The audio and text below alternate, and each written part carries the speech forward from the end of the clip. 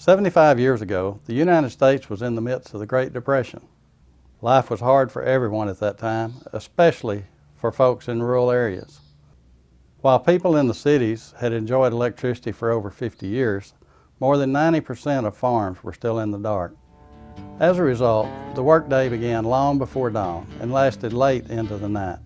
There were no lights, no washing machines, no dishwashers, no vacuum cleaners, no refrigerators, no running water, none of the modern conveniences that we take for granted.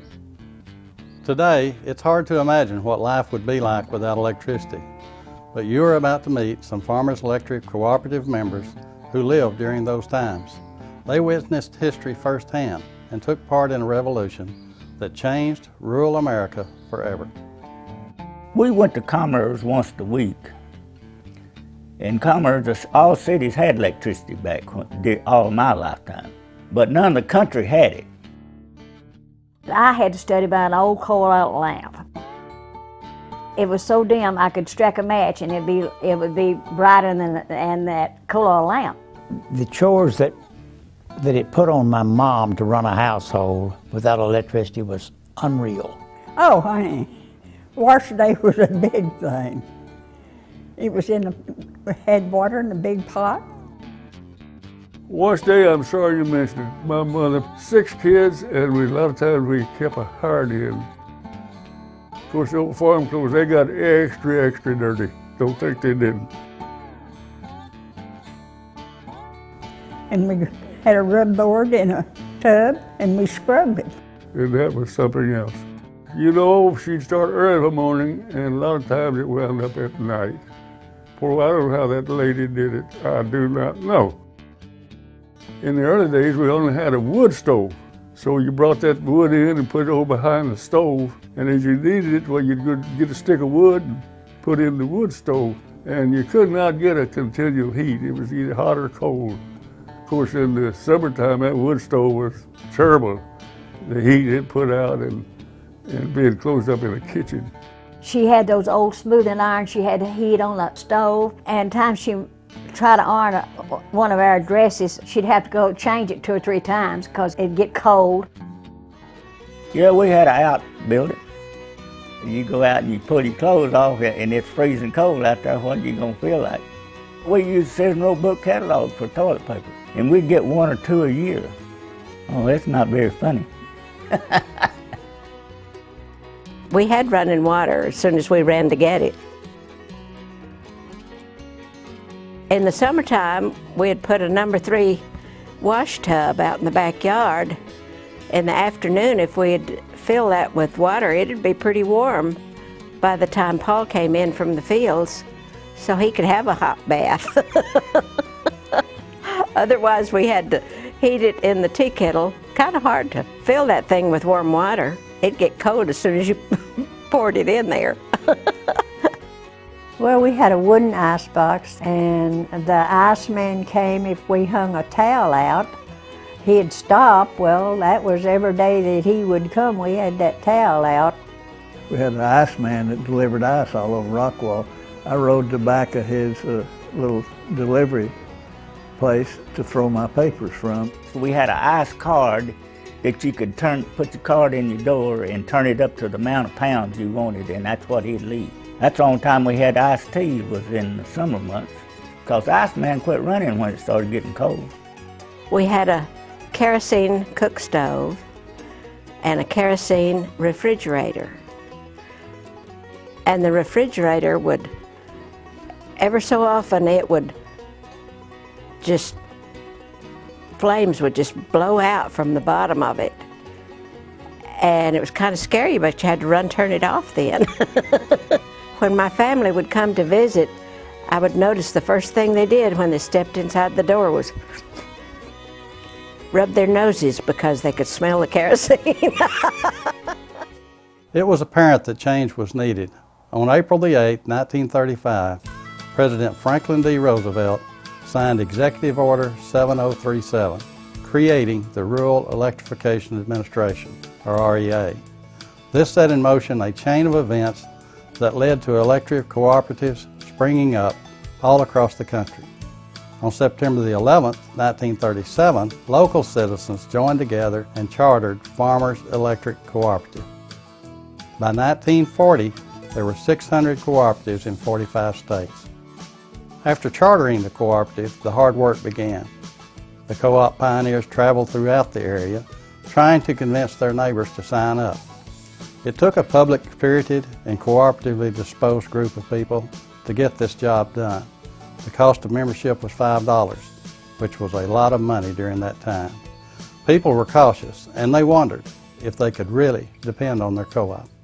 People didn't just rush in to sign up because they didn't think it was going to work and whether it would really be possible to break even, you know. We was working in the field, and this finely dressed man drove to the end of the field and got out of a nice car, and he walked through the field and where we was working. He said, "I represent the REA." And my daddy's words was, "What in the devil is the REA?" And he told him it was an electrical situation that was started to bring electricity to the farmers. At Gilly's General Store at Miller Grove, the people that sat out on the front, it was called the Spittin' and Whittlers. But they always talked about how far did they get on that line by your house today? And when REA started out there and putting up the electric light poles, it was in the summertime, and we'd get out and watch them dig holes and put those poles in, and we'd say, "Daddy, how much longer will it take?" And he'd say, "Well, it'll take time, and they'll get it to the house, and we'll have electricity." As soon as Paul saw them laying the light poles, he bought an electric cook stove and refrigerator. But they sat in the middle of the floor until the electricity came. And our house was small. We had to go around those for nearly a year.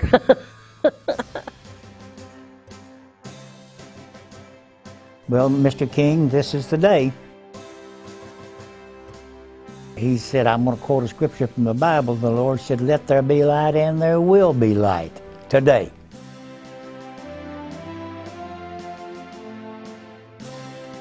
When I was 12 years old, REA came through Hopkins County. Then December the 7th, 1941, World War II broke out.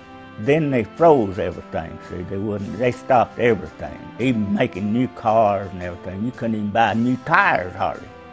Anyway, when the war was over in 45, they had never started any electricity out in the country south of Commerce, just 4 miles south of Commerce. And it was 1946 before we got electricity out there south of Commerce. On September 14th, 1938, the first 50 miles of Farmers Electric Cooperative lines were energized. On that day, 101 members' lives were changed forever. Through hard work and determination, the cooperative continued to grow. One house at a time, rural folks entered the modern world. For many, it was a day they never forgot. Having the power was a dream come true. Perhaps a Tennessee farmer said it best, "Brothers and sisters, I want to tell you this. The greatest thing on the earth is to have the love of God in your heart, and the next greatest thing is to have electricity in your house." It sure was different when we got electricity. When RA come out in the country, that was the most wonderful thing that ever happened to us. My daddy said, it's almost like heaven. When we first got the electric lights on, us kids, we shut our eyes, and Daddy turned the light switch on, and we opened our eyes. "Daddy, it's wonderful. We can see." That's kids for you. Of course, we didn't have light fixtures. We just had a long cord with a bulb, but it was so nice. The first thing after the electricity was actually in that my husband got was a few tools for the shop. And he bought 2 100-foot extension cords so he could run it to the barn right quick. Because we didn't have the barn wired the same time we did the house. And the first thing my mother bought was a refrigerator. We got electricity at the house, and we never had that a year-round icebox, see. And that made us where we could drink iced tea year-round if we wanted to. And I still drink iced tea year-round. We did get a radio, and my father listened to all of the baseball games. My mother and them would listen to all of the soap operas. That was a ritual for them. Now they'd get through in the kitchen and get right up there by that radio, and there was a lot of things that they loved to listen to on the radio. Oh yes. The next morning my mom and dad went to Sulphur Springs and bought electric iron. Of course I had two sisters older than my twin sister and I, and they were the ones that really and truly did the ironing. How can I forget the washing machine? Yeah, and it had a roller on it. You washed in the washing machine, and then you would run them through the roller. That was the biggest thing that I can remember, was the washing machine. And you read your own meter. They issued some little penny postcards, they called them. And once a month, you'd go out and look at the meter, and you'd put it on this card, and you'd send it in. You read your own meter. Electricity was still new to us, and we didn't have a television. And the children all had the bumps. And they had been begging their daddy for a television. But he came home with a television that day when they were all swelled out to here with the mumps. And I still have that television. It still works. Oh, it changed life altogether, really and truly. Because there's so many things that we could have then that we had never had before. It was just made so many things so much handier than doing the old hard way. It's something that I thank God for, that we had Farmers Electric to come in my lifetime, that I knew what it would be like, what it was without it, and then to get it, to see what a difference it would make in my life. When they electrified the countryside, it made a different world for us here. I still remember those days and remember how grateful people were to be able to have a refrigerator instead of an ice box, to have an electric stove. It was just a new world for us. Happy birthday, Farmers Electric Cooperative. Happy birthday to you, and many more. Farmers Electric Cooperative has always been focused on our members' needs. In the beginning, it was simply getting electricity to the farm. Today, we are a modern, technologically advanced organization that remains attentive to our members. We offer members several ways to pay their electric bill, from the traditional monthly payment to the innovative Power Up prepay program, which allows members to pay for electricity before they use it, much like buying gas for their car. We also now offer the new Smart Hub app that allows members to pay their electric bill and monitor their account using their smartphones or tablets. We are always looking for ways to improve service to our members. One example of this is our automated metering infrastructure, or AMI, which allows us to communicate directly with each meter. Another example is our dispatch center, which is manned 24 hours a day, 7 days a week, to help ensure our members have electricity all the time. Providing electricity will always be our #1 priority. However, we also offer programs to make life a little easier, such as our Co-op Connections Card program, which provides savings on many goods and services. Since we launched the program at our 2010 annual meeting, our members have saved over $180,000 on prescription drugs alone. Now the program has expanded to include savings on dental, lab, chiropractic, and vision care. At Farmers Electric Cooperative, we are proud of our history of bringing electricity to rural Texas, but we will never rest on our laurels. Today, Farmers Electric Cooperative serves over 49,000 members and has more than 4,500 miles of line.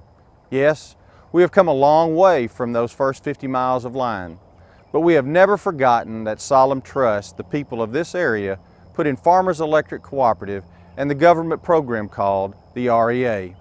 Our pledge to you is that we will continue to provide you safe, reliable, affordable electricity in the future. 75 years from now, we trust people will look back and say that we kept our promise. Happy birthday, Farmers Electric Cooperative.